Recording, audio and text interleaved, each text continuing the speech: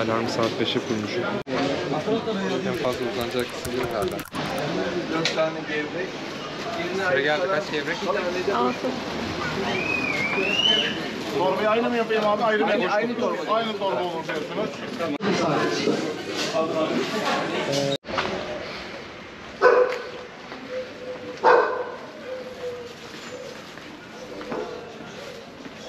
Hadi sıcak sıcak. Resmen dayanamadım ya. Çıtır Afiyet çıtır olsun. şu anda efsane. Ben de. Be, sese bak.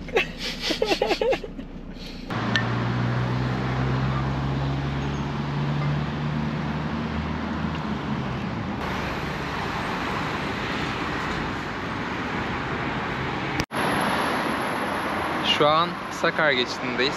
Kimse yok burada, sadece kendi aracımızı park edebildik. İşte ufak bir çay demledik. İzmir'den almış olduğumuz gevreklerimiz vardı. Yanında da birer tane de boyozumuz var. İzmir'den geliyoruz ne de olsa, olması da gerekiyordu. Buradan KÖYCEİZ'e geçmeye karar verdik. İşte Cemil'in Yeri diye bir yerde herhalde gideceğimiz yer. Aradık yoldayken boş diye düşünüyoruz. Yani çevreden hiç ses gelmiyordu. Ve yerin sahibi açtı telefonu. Hatta gelirken bir 5 tane ekmek alır mısınız dedi. Yani alırız dedik. Bakalım gideceğiz, göreceğiz nedir durum diye. İnsanlardı. Bir kere daha gitmiştik. Evet. Yerlerine hakikaten temiz bakan insanlar. Oradan artık devam edeceğiz.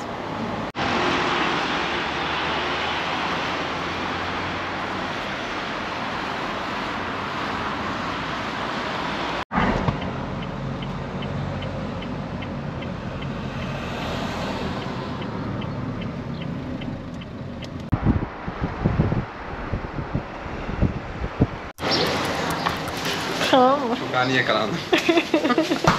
Aldım şu an. Kaç yıl önce gelmiştik? 3 yıl falan herhalde. 3 yıl önce geldiğimizde toprak yoldu. Şu an yine parke döşemişler. Çok daha rahat geliniyor.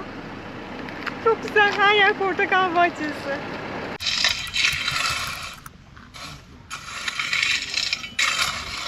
Evet Emir'cim, Kaş'a niye çıktık? Ne yapıyoruz? Vallahi kaldık KÖYCEİZ'de be. Evet, çok güzel. Evet. Şu kaba taşları alayım en azından da alttan bakmasın. Tamam. Hatta şöyle baksan daha iyi olacak. Gölün çok yakınına kurmadık kampı. Ne olur ne olmaz. Sivrisineklerden ne kadar uzak, o kadar iyi mi?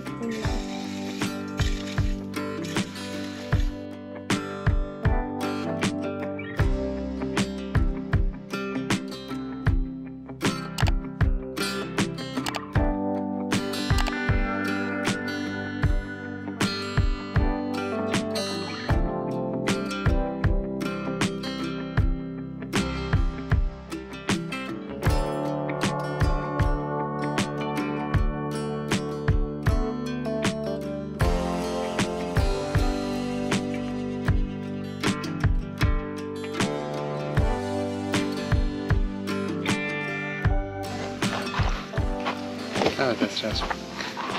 Çadırımızı sonunda kurabildik. Güzel de bir yer bulduk. Epey de boş bir güne denk geldik. Bayram olmasına rağmen belki insanları biraz hava serin geldiğinden dolayı çok fazla tercih edilmemiş. O yüzden rahatça bir yerleşebildik. Normalde Kaş'a gitmeye niyetliydik direkt. Buradaki göl havası çok hoşumuza gitti ve Aynen. kaldık. Çevrede KAUNOS vardı antikken. Başka ne vardı? Dalyan'a gidebiliriz. Dalyan dışında kral mezarlıkları yakındı buraya. Oraya evet, gidebiliriz. kral mezarlıkları çok güzeldi. Orayı Ondan da sonra gezmiştik. Kaş yolu üzerindeki asıl gitmek istediğimiz yerlere. Belki Patara'ya uğrayabiliriz. Belki Leton'a gitmek istiyoruz Leton'a uzun gidebiliriz. zamandır. Patara. Orayı bir görebiliriz. Bakalım, çok acelemiz yok şu anlık. Evet. Öyle. O anlamda yerleştik. Güzel. Bakalım, şimdilik her şey yolunda gidiyor. Bakalım. Tamam. Evet Esra'cığım, ne yiyoruz? Biberler kızarmaya başladı. Biraz yavaş oluyor tabii ama. Ne yiyoruz? Kumru aldık İzmir'den tabii ki. Boş kumru. Şimdi onu içine biber kızartıyoruz. Sucuğumuz var. İzmir tulum getirdik. Bence güzel olacak. Evet, aralarına Sade. koyunca Evet. Baya efsane olacak gibi. Havanın kararmasına da biraz daha var. Herse değil tam olarak. Neyimiz var? Yarım herse. Köz patlıcan. Bunu da tam yola çıkmadan önce közledik fırında. Güzel. İyi hadi bakalım.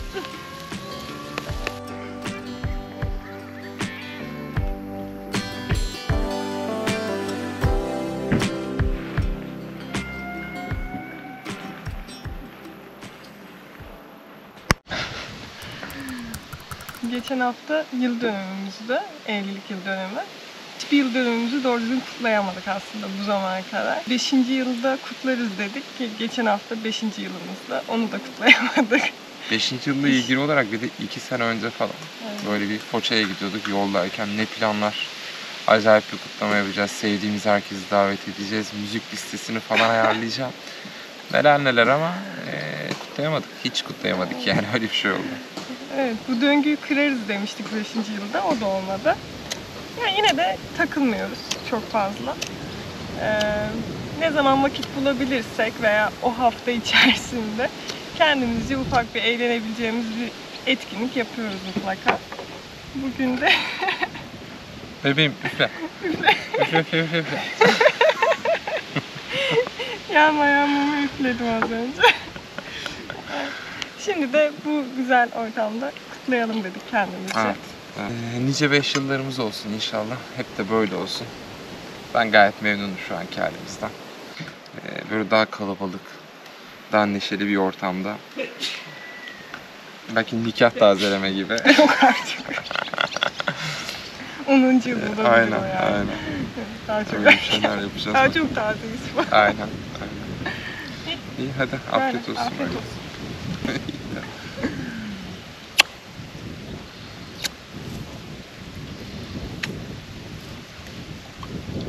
Olsun.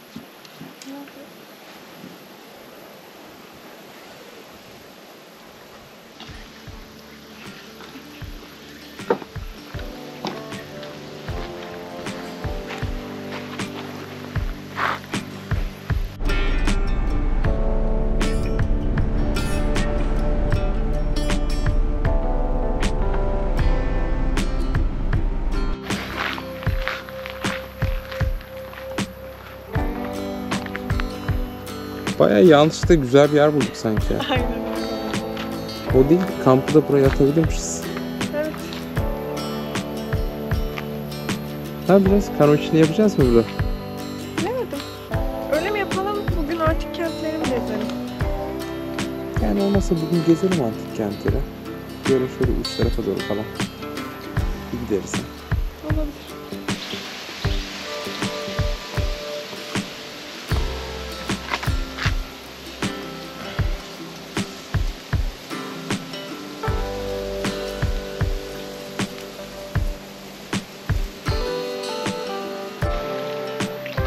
Sahibini bir bulmak lazım buranın ha. Böyle bize bir 3-5 seneliğine kiralasa burayı. Şuraya kanoları koyardık. Şuraları da komple bir temizlerdik. Ağaçları ufak bir budama işi. Evet, gölge alanı da çok. Parti böyle çadır yerleri. Kendimize de girişe şuraya bir tane bar gibi bir şey yapardık. Evet. Olmaz mı? Olur.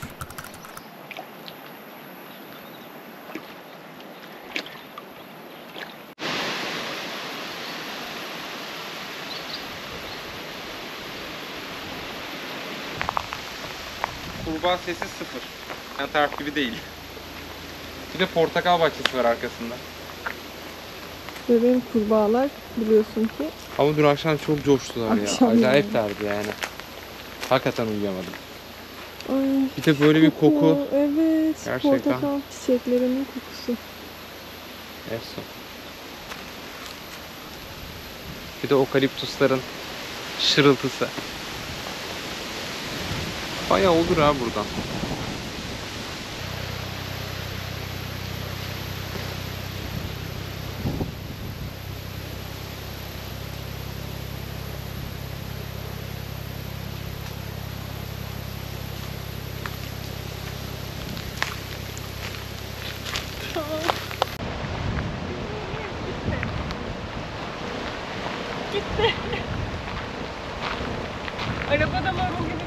mı? Bence burada yeterince yeşillik var. Hayır, belki Kaçsana. ilgisini çekeriz dedim. Saklandık. Belki domates sevebilir. Gel. Kızına çekildi. Hadi gel. Olmadı mı? Olmadı. Neyse. Bir sonraki kaplumbağayı aramaya devam.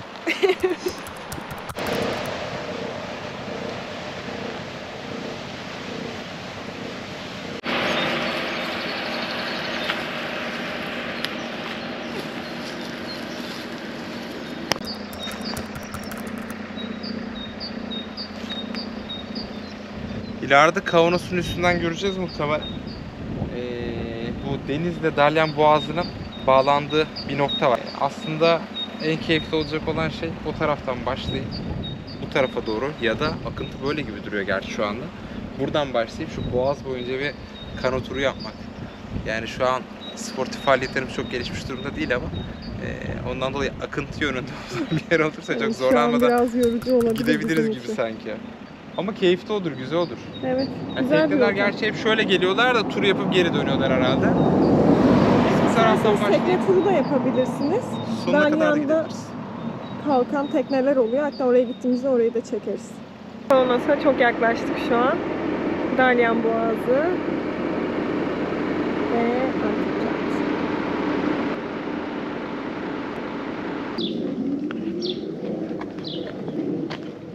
KAUNOS'un birkaç tane girişi var bu arada. Daha öncekinde bir alt taraftan girmiştik. Şimdi bir üstünü deniyoruz ama netice itibariyle her biri aynı yere çıkıyor. Burada çok otopark sorunu yok gibi. Orta giriş gibi kalıyor herhalde ama tam bir tabelası da yok. A veya B girişi diye. Herhangi bir şey de yazmıyor. Buradan bir girelim bakalım o zaman. Bir ibare kullandılarsa da ona göre video içine onu da ekleyelim. Olmaz mı? Olur. Haydi bakalım.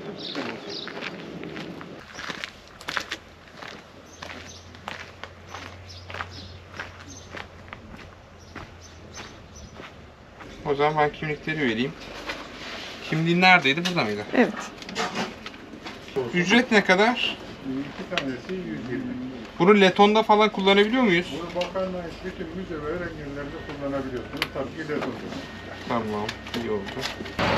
Ne kadar geçerli olacak karta? Bir yıllık İyi. galiba.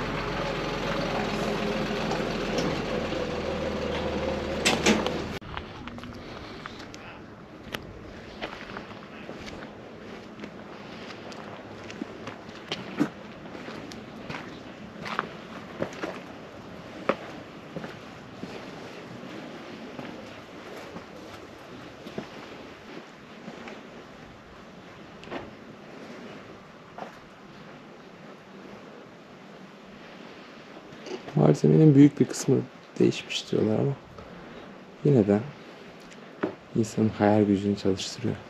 Parçaları birleştirebilmek için en azından düşünüyorsun.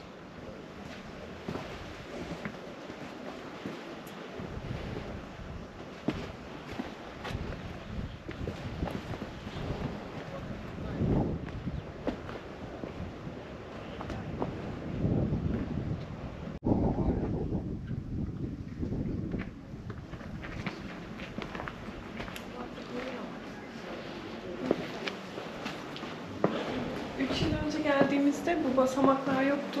Şimdi ahşaplarla desteklemişler. Buradan giriş de yoktu hatta. Bolca keçi vardı. Kokuları hala Şu var. an evet, keçileri göremesek de kokuları var. Bence gittiğimiz antik kentlerde en güzel manzaraya sahip kent diyebiliriz buraya. Şimdi birazdan gösteririz. Bu tiyatroda gerçekten manzara çok güzel. Ama az önce bir şey okudum. Zamanında buraya yerleşen insanlar yine Anadolu'dan göç edip buraya gelen insanlar ve bir hastalıktan acayip şekilde müzdarip olmuşlar. Sıtmadan. Yani manzara efsane olabilir ama şu göllerin olayı birazcık sıkıntılı sanki. Yani sivrisinek sebebiyle ciddi anlamda problem yaratmış gibi duruyor. Keçilerin tezekleri Evet, bir yerlerden çıkacaklar ama bakalım nereden. var. Bir de siyah siyah hepsi. Erken saatlerde gelmek bence çok avantajlı. Hiç kimse yok ya. rahat rahat gezebiliyorsunuz. Mevsim olarak da güzel bir mevsimde geldiğimizi düşünüyorum. Çok sıcak olduğunda gezmek biraz zor oluyor. Şu an hava herhalde 22-23 derece falan gibi.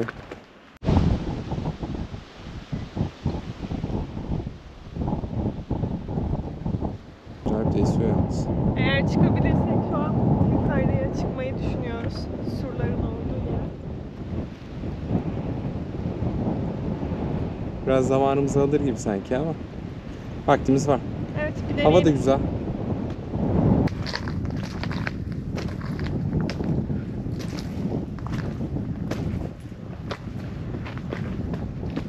Keçilerin izleri her yeri bırakmışlar.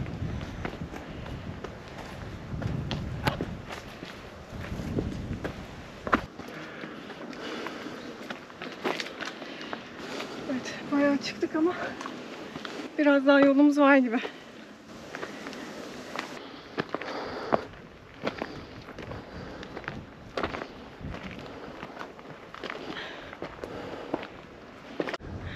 KAUNOS'un en tepe noktasına şu an ulaştık. Yaklaşık yarım saat sürdü çıkmamız.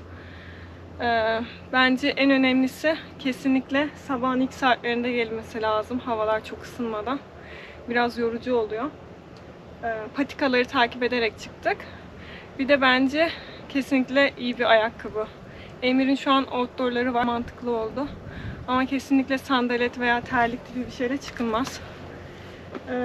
Ama manzara gerçekten Dalyan'ın iki yönden de görebileceğiniz bir manzaraya sahip. Diğer tarafını da inerken gösteririz. Teknelerin kalkış noktası gözüküyor orada. Ve istersen buradan da çekeyim.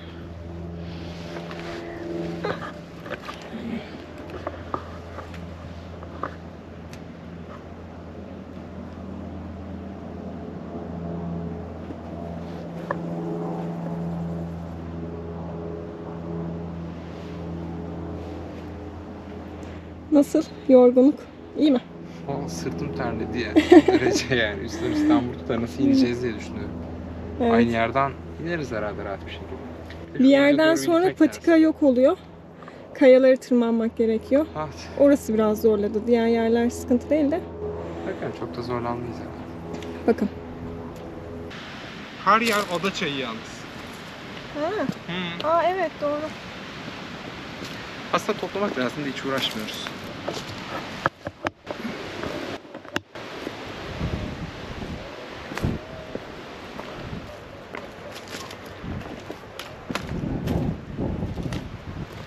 Yalnız pek buraya kadar gelen olmadı, fark ettin mi?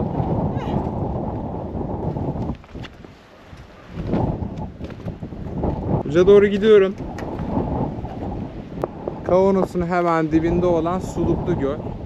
Bir ileriki noktada onun yaklaşık 8-9 katı olan kısımda Alagöl olarak geçiyor. Burası da Boğaz'ın olduğu kısım.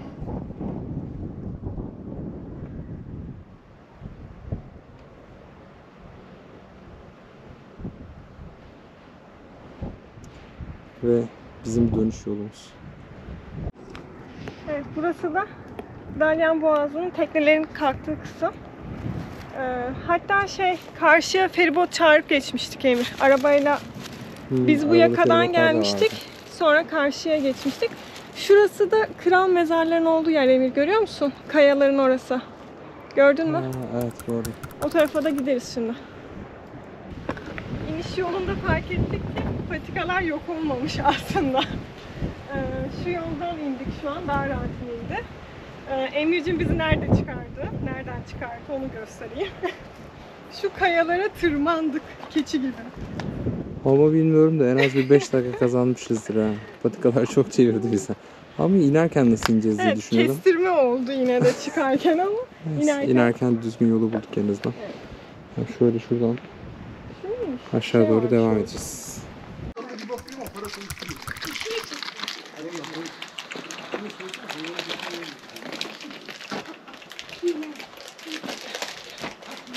Geliyor.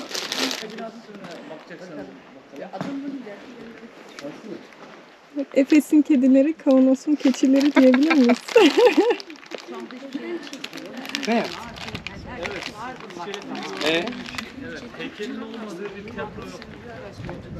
Kısımda da çeşme, agora, apolyon ve teras tapınağı var. Suluklu Göl'de aşağıda. Şimdi o tarafa doğru gidiyoruz.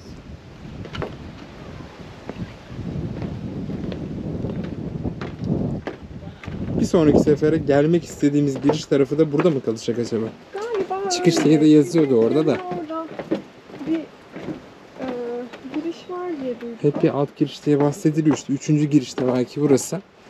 Buraya da bir gün bir zorlamak gerekir gibi.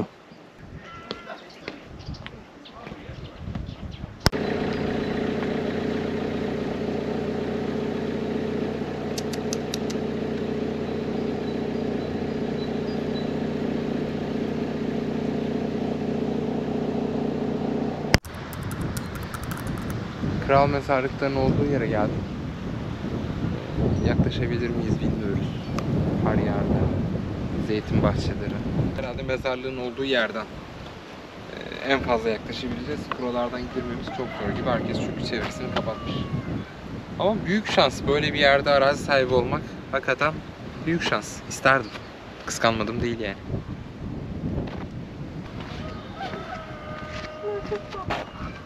Evet.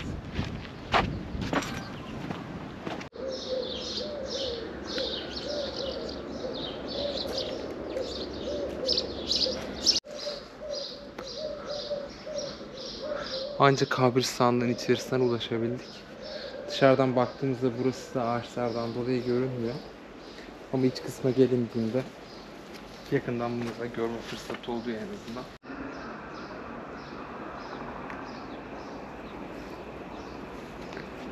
Mezarlığın hemen yan tarafında aslında bir giriş noktası var. Ama her geldiğimizde kapalı.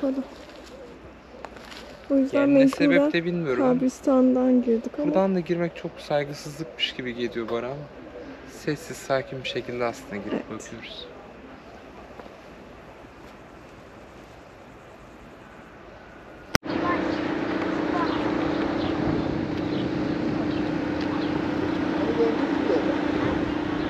Tur teknelerin kalkışta yaptığı noktalar. İlerleyen noktadan da var, karşı taraftan da var.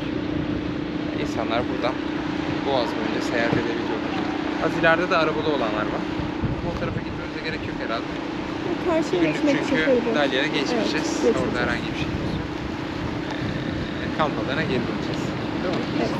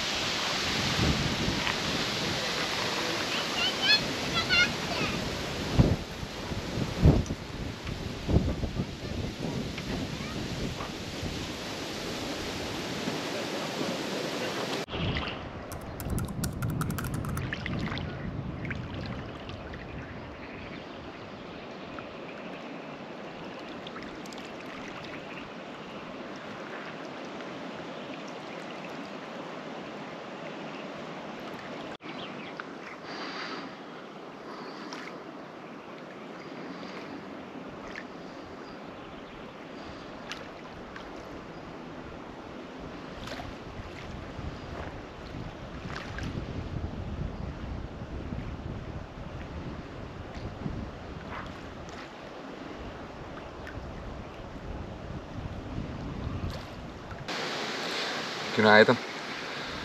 Bugün sabah epey bir erken uyandık. Saat 5:30 falan da herhalde. Günün doğuşunu izleyebilmek için. Gece epey bir zor bir gece geçirdik gibi. Yatmadan hemen önce 2 tane ağaç devrildi. Ciddi bir rüzgar vardı burada. Sabaha kadar da hep böyle aklımdan bir acil eylem planları geçirdim. Acaba üstümüze düşse ne olur? Acaba bir yerden bir dal gelse ne olur? Esra'nın üstüne nasıl atlayabilirim? Nasıl ona zarar vermeden bu işten kurtulabiliriz? Ya da nasıl toparlanır kaçarız falan filan diye. Biraz o yüzden zorlu bir geceydi. Çadırın yanlarını da bağlamadığımızdan dolayı üstümüze böyle bir yatma durumu oldu. Ama yine de erken yattığımızdan dolayı uykumuzu almış vaziyetteyiz şu anda. ufaktan bir çadırımızı da toplamaya başladık. Erkenden yola çıkmak istiyoruz bugün. Bir şeyler içip günün doğuşunun kalanını biraz daha keyfini çıkartıp Kaş'a doğru artık yolculuk yapmayı düşünüyoruz. Afiyet olsun bize.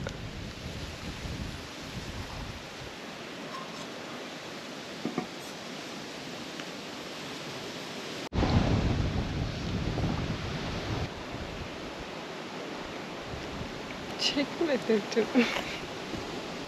Esra anlat bakalım neden bu kadar? Neden bu kadar? Senden dolayı bu kadar. Gün doğumunu falan izlemedik arkadaşlar. Emir çünkü çadırını toplamak istedi. Çok önemliydi o an. Kötü mü ettim ya? Erken yola çıkalım istedim.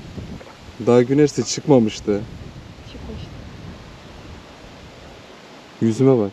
Bakmayacağım. Yüzüme bak dedim. Neyse bebeğim. Ben yine de seni çok seviyorum. Kafanı mı salladın? Rüzgardan dolayı saçlarım daha kanardı. Tamam. Ne yapıyor öpücük? Evet.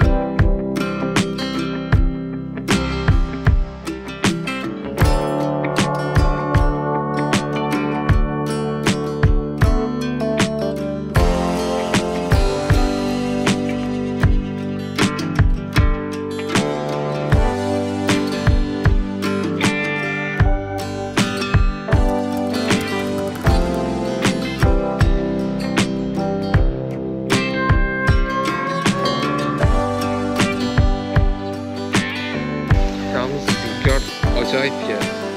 Yani esmedi mi hiç esmiyor. Esti mi de yeri yerinden oynatıyor o derece. Şimdi öncelikli olarak 2 gün önce çıktık İzmir'den yola. Kaş'a diye çıktık. Rotamız da çok belli değildi. Geçerken bir KÖYCEİZ'e uğrayalım dedik. Merkezden geldik hatta. KÖYCEİZ merkezden buraya. İlk önce yemek yeriz diye geldik. Doğru, yoldayken aramıştık.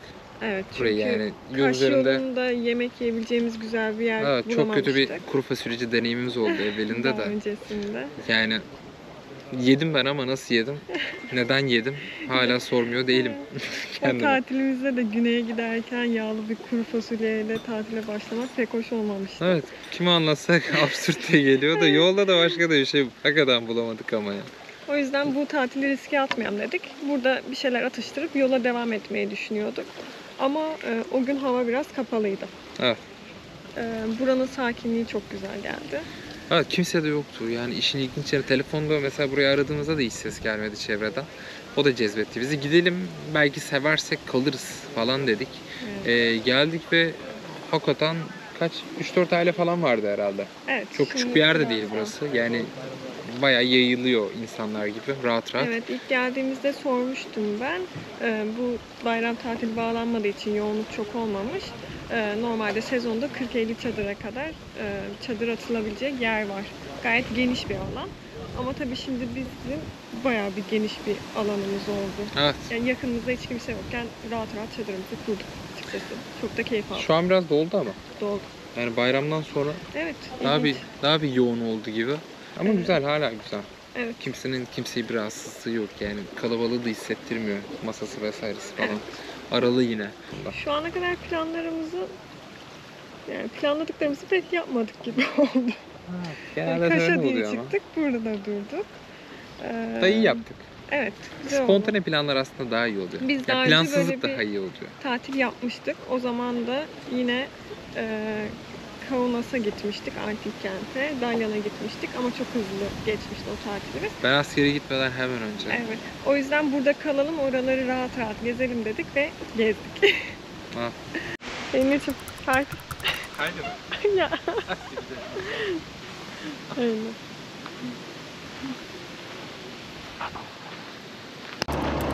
Aha!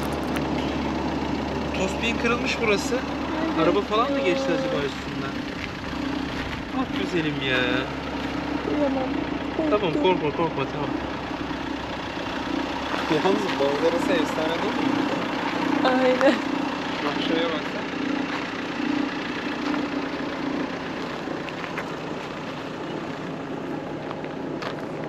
Abi bayağı güzel ya.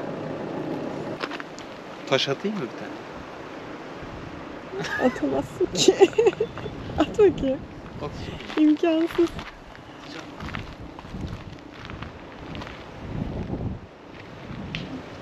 Sınırda kaldı sanki. Hakikaten ya. Gitme be. Şunu at. Bu sefer gitti. Yine sanki su sesi gelmedi. Taşa değdi ondan sonra gitti. Ha gidiyormuşum.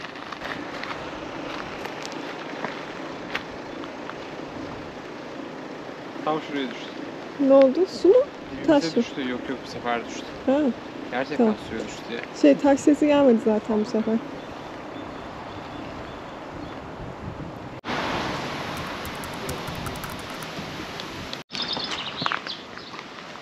Yol boyunca o kadar çok portakal suyu satan yer var ki böyle. Bir de portakal bahçelerini gördükçe durmamak imkansız. Birinden birine mutlaka duruyorsunuz. O yüzden gözünüze kestirdiğiniz ilk temiz yerde mutlaka durun. Boşuna zaman kaybetmeyin. Bir de nar suyu satan yerler de var. Artık hangisini canınız ister denk getirirseniz. Sandviçleri güzelmiş bu arada. Tamam mı? Tamam. Bir bak bence. Evet, her manzaraya durmaktan hareket edemiyoruz. Hakikaten bitiremeyeceğiz herhalde biz bu yolu ha. Fena rüzgar var. Kaplumbağa kurtarmaktan bıktım. Bu nedir arkadaş ya? Habire yolda kaplumbağa kovalıyor.